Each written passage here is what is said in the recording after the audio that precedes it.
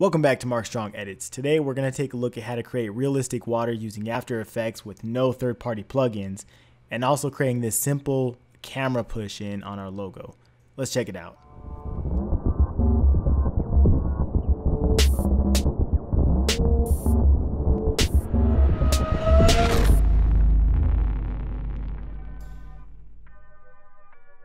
Alright, so to start off, I have my logo in the timeline. I'm gonna make this a 3D layer, and we'll right click and create a new camera.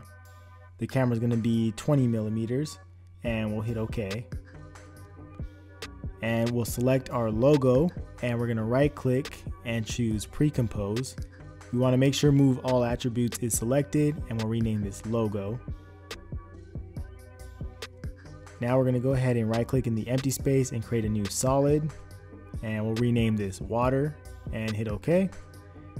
We'll go ahead and move that down to the bottom. We'll right click and pre-compose this as well. We'll just name this water and make sure move all attributes is selected. So now we'll double click to open into the water comp, and we'll make this a 3D layer, and I'll select the layer and hit R, and we're just going to rotate this along the X axis, and we're going to move this layer down a bit and just sort of scale it outward a bit. That way our water layer is nice and wide. And with our water layer selected, we're going to add the fractal noise effect in the effects and presets panel. We'll go ahead and drag this to the solid, and we're going to change this from basic to swirly. And to animate our waves, I'll go ahead and click the stopwatch next to evolution, and we'll move a little forward in the timeline, and we're just going to sort of drag this around a little bit. And 1662 is what we'll set the evolution to.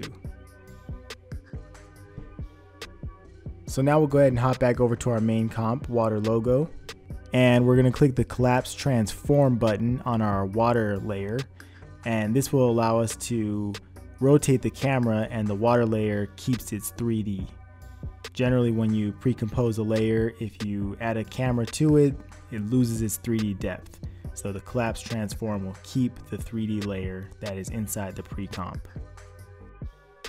Now we'll right click and create a new adjustment layer, and we're going to rename this reflection.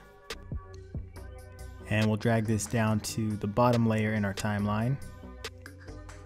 And now we'll go ahead and select our logo layer, and we'll hit Command or Control D to duplicate it. And we're going to drag it down beneath our reflection adjustment layer. And we're going to go ahead and hit Y to move the anchor point down to the bottom of the logo. And we'll make this a 3D layer. And we're going to go ahead and rotate our layer. And then we're just going to drag it down a little bit. And our logo layer that sits above the water, we're going to click to make that 3D. Now we'll go ahead and select our reflection layer, and in the effects and presets panel, we want to go ahead and add the compound blur effect. So we'll double click to add that. We're going to change the layer to our water layer. And then we're going to increase the maximum blur amount until you can really start seeing those waves appear. So now I'll go ahead and click the camera, the move camera button, and we're just going to click and drag to move our camera around and kind of test the 3D here. So this is looking good. The water and our logo as well as our logo reflection all rotate. So now we can go ahead and start working on the background. I'll right click in the timeline, and we'll create a new solid, and I think I'll make this kind of like a reddish color, and we'll hit OK, and I'm going to drag that down to the bottom layer in the timeline, and I'm going to go ahead and add a ramp, a color ramp to this, or a gradient ramp. So we'll double click to add that. And I'm going to adjust this. We'll kind of make this fade from a darker red to a brighter red.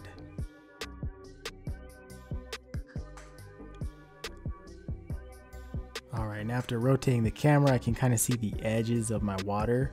So I'm gonna hop into my water composition and we're just gonna make it a little bit wider. We'll go ahead and scale that out just a little bit more. And we'll try rotating the camera. That looks a little bit better. Could probably scale it up just a bit. We'll just stretch it outward a little more. And that looks perfect. So now we'll start adding more to the background. So I downloaded an image of just a city skyline. So you can find quite a few of these on Google. This is the one that I found. So it's just a PNG of some buildings.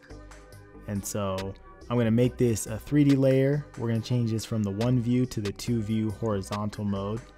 And we can kind of position this in 3D space. So I'll move it back and just sort of position it into the frame a little bit. And in the effects and presets, I'm gonna double click on my gradient ramp to add a gradient ramp to this.